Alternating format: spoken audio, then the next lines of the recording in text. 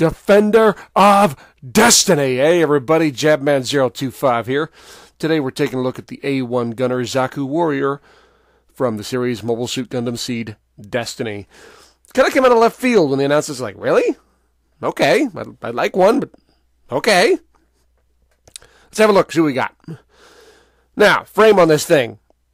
It's pretty simple. You want the most highly detailed, most highly complex frame you've ever seen? Keep looking. Like, here's just like an interior look. It's pretty simple. Overall, this is a very simple build. If you're new to Master Grades and you want to pick a good starter, this is it.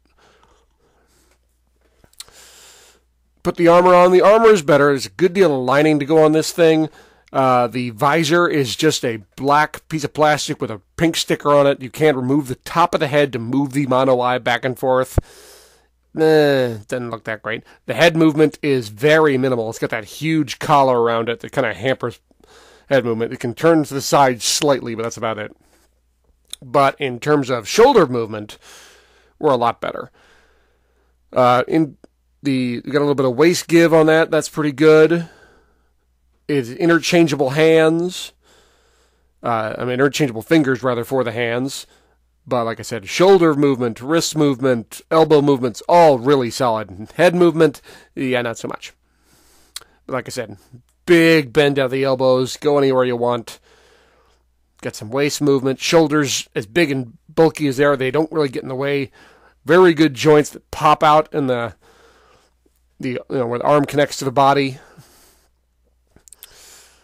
Legs, again, very simple, but superb movement on the ankles and the knees and the waist. Feet give you tons and tons of movement. When I first saw this kit, it's like, that kit looks like a poser. And I was right. That's what this is for. Not the most highly detailed kit. They did do some interesting things, though. When I built the armor around the legs, like, why is this here? Why this big open gap with a hole in the middle? That doesn't make any sense. Well,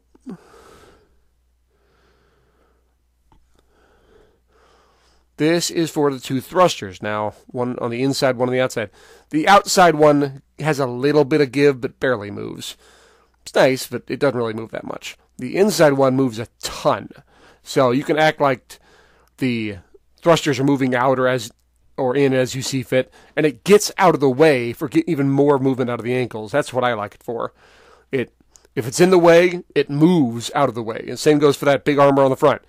Ankle movement is excellent on this thing, and everything will move out of the way if necessary. Add on the cables for the legs.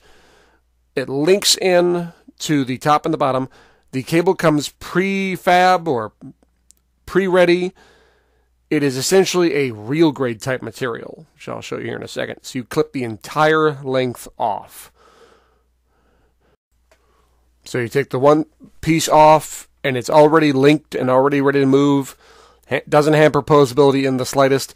A little tricky to get connected in there because you do it after the armor's on, but far from impossible. Get them all linked up. Skirt armor, again, locked in place. It doesn't really swivel side to side, but it will go straight up and down, again, allowing for a ton of movement. And balance right now is a non-issue. Everything works just fine. Add on the shield. That is a double ball joint, so it can move anywhere you want. We also put on the decals. Fairly high amount of decals, all sticker. And it's a lot of decals. Granted, the Seed Destiny and the Seed kits are known for a lot of decals, so I don't mind that too much. But a lot of pinstriping on this thing. Didn't use every single last decal, but I used the vast majority of them. And for the most part, I really like them. They work well. And as big and giant as that shield is, I thought that would kind of weigh things down. No, it weighs absolutely nothing. It's almost entirely hollow. Like I said, that double ball joint, movement anywhere you want, no problems. And no weight issues either. Now, the backpack. Yep, this is Seed Destiny. Every Seed Destiny kit has a gigantic backpack, and this is no exception.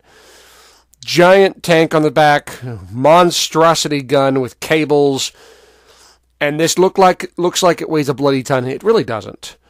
The gun is big as it weighs nothing, and that big tank, of course, is hollow. It's only made of a few pieces, very simple. Does it add some weight to the back? Yeah, but it's far from a problem.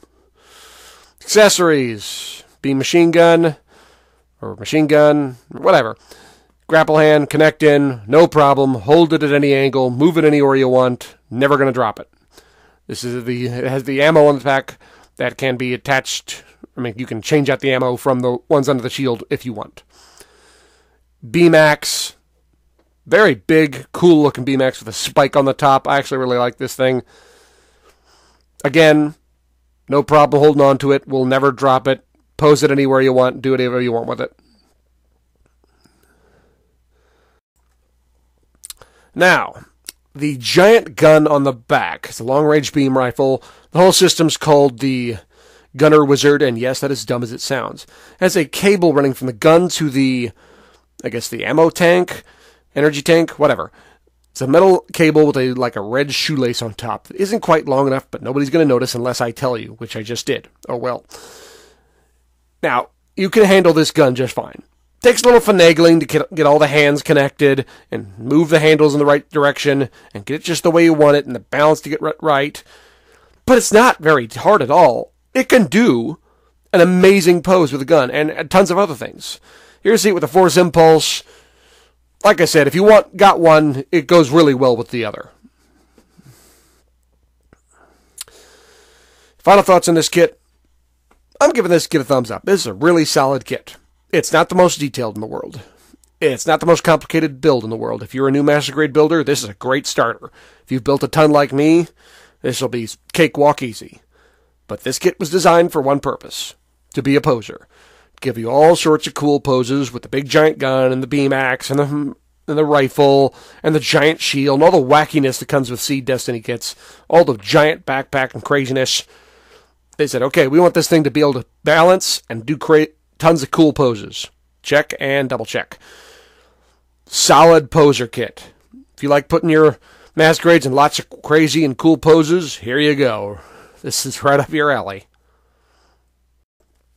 Now, be prepared for the incoming wave of P-Bandai variants of this kit. I mean, there's going to be tons of Zaku warriors on the P-Bandai store. And yes, I'll probably buy the Mirror/Locus one because yeah, that's what you do. Well, guys, thanks for watching. Hope you enjoyed this review. I hope you found it informative. If you have any questions, please ask them. I will answer them as best as I can. Please stay tuned for more. I always got more reviews coming, and I will see you guys next time. Oh, and one more thing. Where the hell did you learn how to shoot? Oh. That kind of makes sense, actually.